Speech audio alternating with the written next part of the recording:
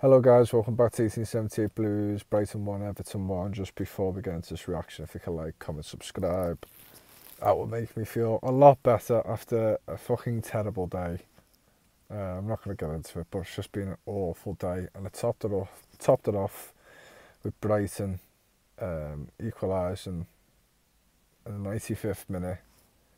A terrible fucking goal to concede, and terrible tactics after, especially when he went 10 men down. I'm fucking fuming. I'm absolutely fucking fuming. I haven't felt that pig sick from a moment since we got beat 3-2 by Burnley. You know, the other defeats leading up in that season hurt because I knew that we needed the point. It was desperate stages of the season, which this is becoming now. But this one really hurt with everything going on. The fact Brighton have already equalised quite late against us in the reverse fixture at Goodison Park this season. I just couldn't fucking believe it. I couldn't believe it. It feels like we get away with a lot when it comes to the end of the games and holding on to something. We get away with it. We defend well as well, resolute. Listen, I really want to go at the manager, but at the same time he has picked us, if there wasn't a 10-point deduction, 31 points, which is like 3 points off last season's total, whatever it was. It's fucking tremendous and fantastic effort by the lads. But to me, there's no fucking excuse for the last 9 games. It's been a fucking disgrace. In a lot of performances, not all of them, some of them we deserved a bit more, always unlucky. But a lot of them, we've been fucking shocking. Absolutely shocking. And today is another one, aside from the defenders. But then at the same time, to concede a goal like that, to let Dunk in the air and let him without a real challenge, without anyone going, there's no chance I'm letting anyone head this ball. There was just no one who had that kind of anticipation with their jump or just anything. Like, they kind of just stood there and then jumped. I think it was Godfrey jumped, and Dunkers gave himself a bit of momentum to run and jump and head it in. I couldn't fucking believe what I was seeing.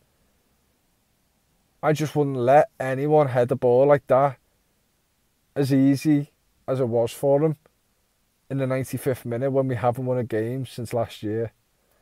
I just think it's fucking disgraceful defending. There's about 4 of them in and around just standing there and just like, oh yeah, the ball's gone over me. There's no like sort of, let's just make sure any Brighton player right now, someone make a quick look, any Brighton player in the box right now, make sure he's not fucking getting anywhere near it, or we're going to put him off.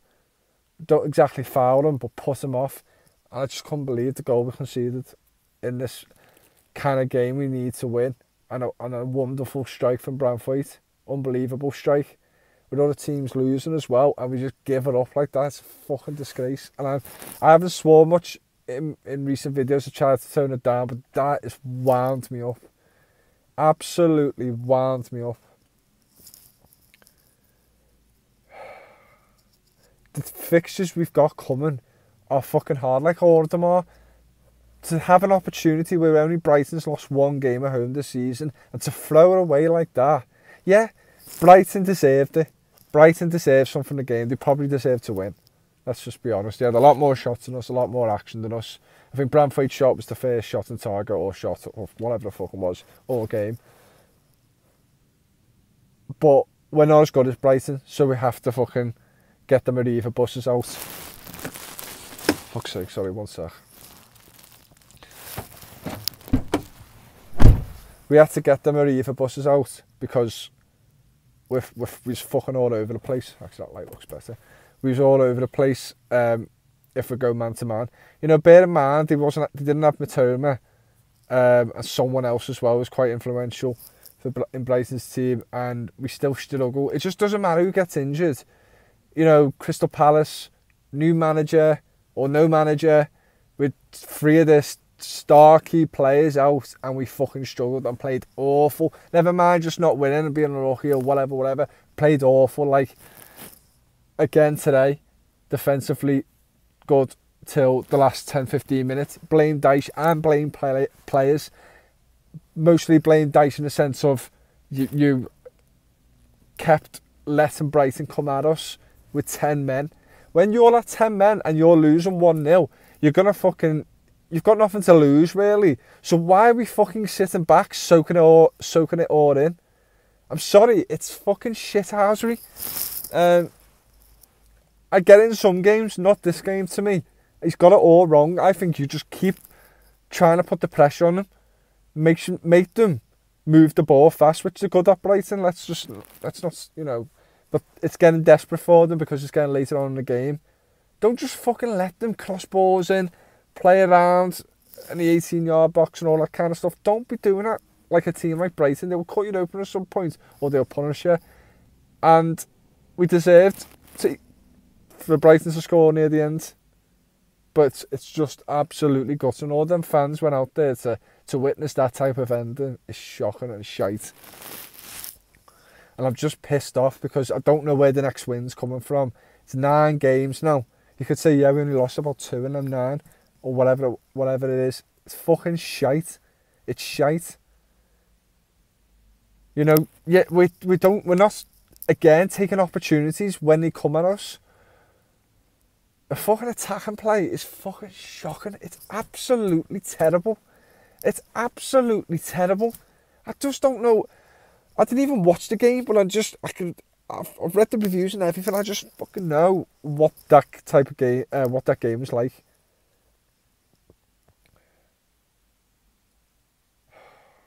When you get an opportunity like that to beat Brighton away, you've got to take it. Now, I don't know where the 9 minutes come from. Everyone's gone on about it. I don't know what happened, but everyone's gone, it should have been about 4 or 5. And if, you know, someone made a point that if it was, you know, because it's 9 minutes, their fans are going to be like, oh my God, we've got so much more time. They'll rev the players on. If it's like 3 or 4 minutes, they're a bit like, oh, fucking hell, you know, it's nearly over. I think this has done this. And yeah, it's just fucking ruined my mood. It's fucking ruined everything, to be honest. It's just pissed me off. And I'm anxious now. I've got to that stage now, it's hit me, where I'm like, this is not looking good. 21 points, yes, should have been 31. It's not going to be 31 with this appeal. I don't even think we're fucking getting anything because it's taking the piss. Why would you if we got points back, then why have you punished the fans longer by taking your time to release? You fucking know what's happened. You know what's happened. So why are you not telling the fans who are going through enough torture as it is being an Evertonian? And it's been a life living in hell being an Everton fan, to be honest, most of my life. But in the past 3 years, it's just, honestly, I feel like I'm dealing with a hangover I haven't recovered from. Like, it's just the worst.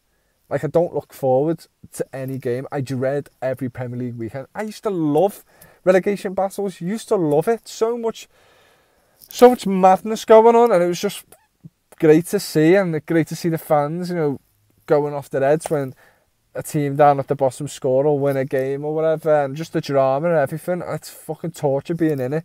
And you know what? If we get out of this somehow and start progressing in future seasons and future years and whatever, I will be looking and feeling 10 times more sorry for fans who have to deal with relegation battles. But it's 10 times personally worse for us because we haven't been relegated in about 75 years. So, you know, my dad hasn't seen us go down. A lot of people haven't seen Everton get relegated, and it's putting the pressure on 10 times more than any other club right now, especially at the bottom of the table. Sheffield United has to fucking come back up whatever next season or two. Luton, you know, it's a bit more of a big deal for them because of the smaller club, you could say, and they've got a small stadium and all this kind of stuff, and probably not as much funds, I could maybe say, as Sheffield United and Burnley.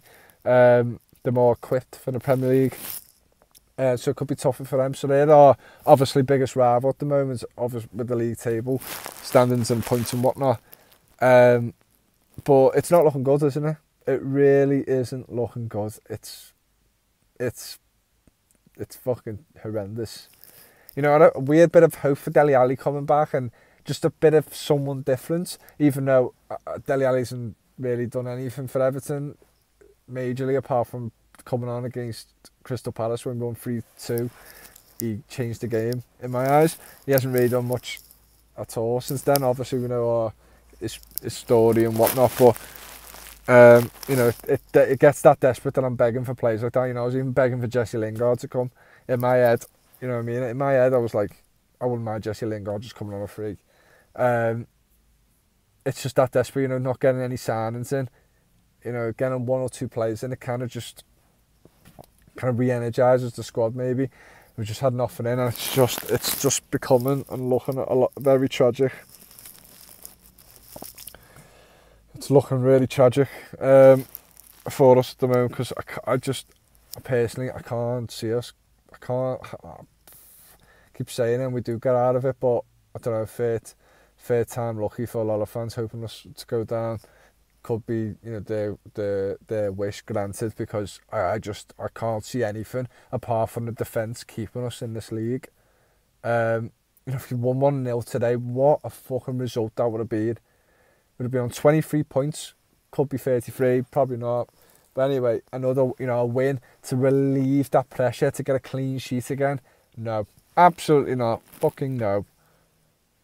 Do us in, you know what I mean? Just do us in every time. Give us that tiny bit of hope and crush it again and again and again and again.